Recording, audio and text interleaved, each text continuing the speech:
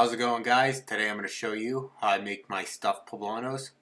What I got here is just 3 normal sized poblano peppers. Just giving them a quick spray with Pam and just kind of rolling them around in it to kind of spread it around. Just helps them keep from not sticking. Also helps them blister to make it easier to get the skin off of them.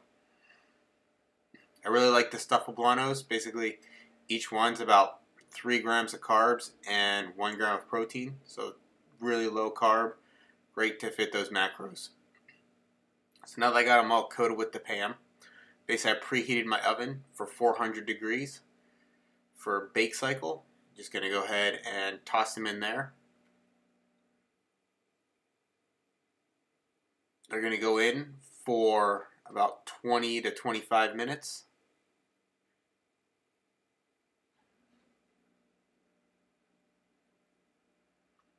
Okay, so while those are cooking, I've gone ahead and cooked up some chicken here. This is about 8 ounces that I used a little bit of a pollo asado kind of a seasoning on. You can use any kind of seasoning you want. Okay, now the peppers just finished here. Throw on the oven glove and pull them out. So as you can see, they've changed colors. They got some nice blistering to them. What I'm going to do is throw them in a glass bowl and kind of cover them with some saran wrap here.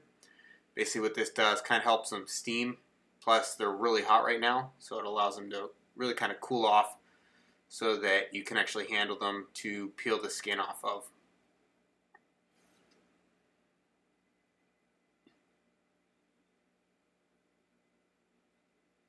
I usually let them sit maybe 5 to 10 minutes under the saran wrap just to let them really cool down.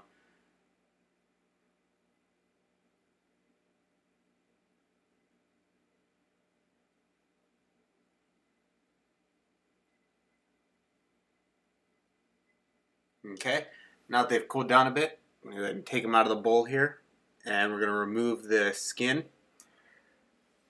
This one I had a little bit of trouble trying to remove the stem, which you'll see as I'm trying to peel the skin off of them. So normally what I do is I rip the stem out as well. It helps get the seeds out. So what we're really going to do here is I'm just grabbing a small spoon. I'm going to kind of scrape the outside lightly to kind of rip the blisters. You'll see it's just going to come right off here. I'm going to go ahead and speed this process up a little bit because it can be a little bit time consuming.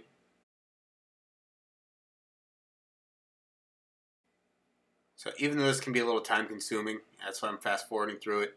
It's really worth it because this is actually one of my favorite meals I've had lately. I've been craving Mexican, so definitely helped reduce that craving.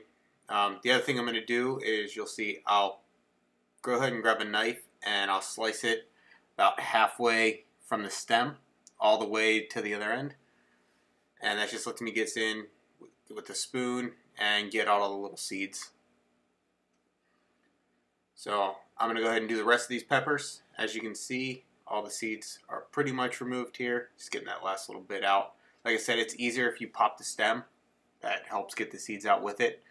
I just didn't want to fight with this one while it was still a little bit hot. So there you go.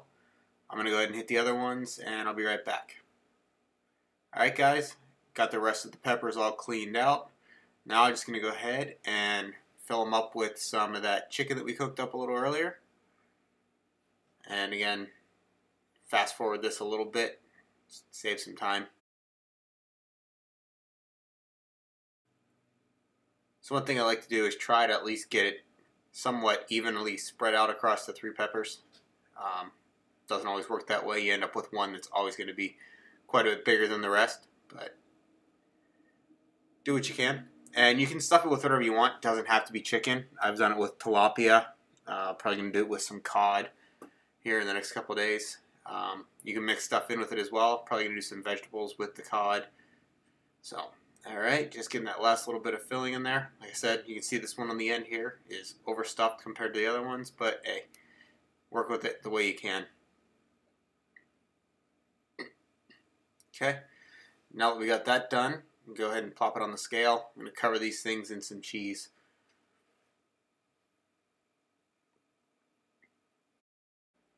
So what I got here, guys, is some Weight Watchers reduced fat Mexican cheese. You can use whatever you want. Just try to get one that's going to melt. Problem with the fat-free cheeses, they don't really melt very well. So I like to go with a little something with a little bit of fat. Plus it helped me hit my fat macros for the day. So just doing probably about 28 grams, I believe, was on this one. So kind of do a quick sprinkling on the outside.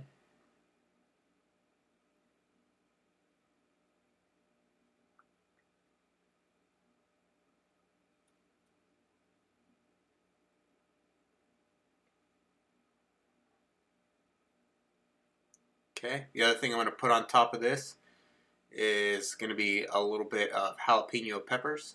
So add a little bit of heat to it. Again, optional. You can do it if you want. Just I like things spicy, so I'm going to go ahead and top a little bit of that on top.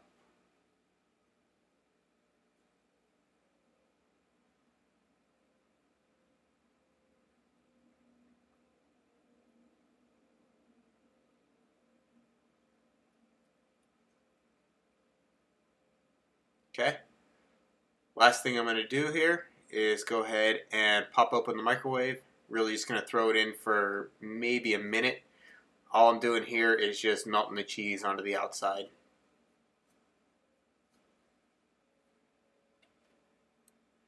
Also, the chicken was sitting there while I was also kind of taking the skin off the pepper, so warming that back up.